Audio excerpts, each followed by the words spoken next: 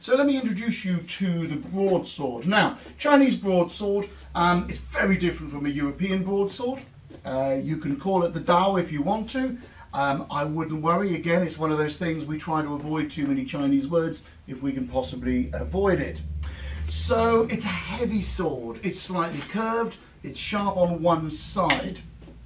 The significance of this is that you are going to swing it. It's heavy and it wants to continuously flow.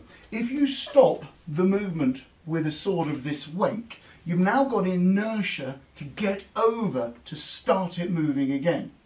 So you won't hold it in front of you like you might the straight sword, which moves very quickly. This wants to keep moving, and it wants to keep moving all of the time. The way to think about this sword is if you kind of imagine that there's a little engine on the back of it here. Again, if this helps, then use the idea, but if it doesn't help, ignore it. Imagine there's a little motor on the back of this sword driving it all the time, so that all you've got to do at that point is steer it and not worry about the end. So if you can get the idea that this moves continuously with a motor behind it just pushing it forwards, then you'll start to get the idea. This is very much a battlefield sword.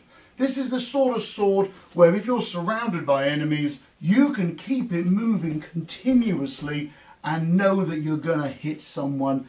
You probably wouldn't want it too close to your mates because you're going to hit them as well, but you get the idea. So it's a heavy sword, you keep it moving, it's a circular thing, which again is why you want to get your legs out of the way. You'll notice as you go through the form, there's steps.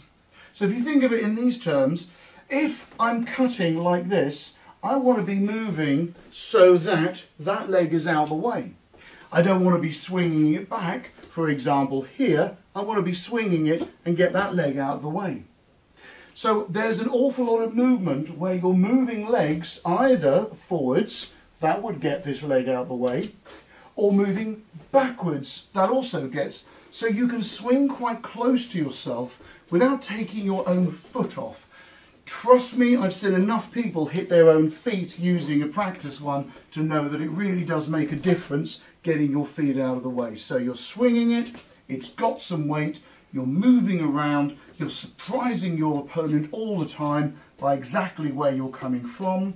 So it's about changing direction, it's about changing your step, it's about keeping it moving. It's a really fluid, beautifully flowing movement all the time.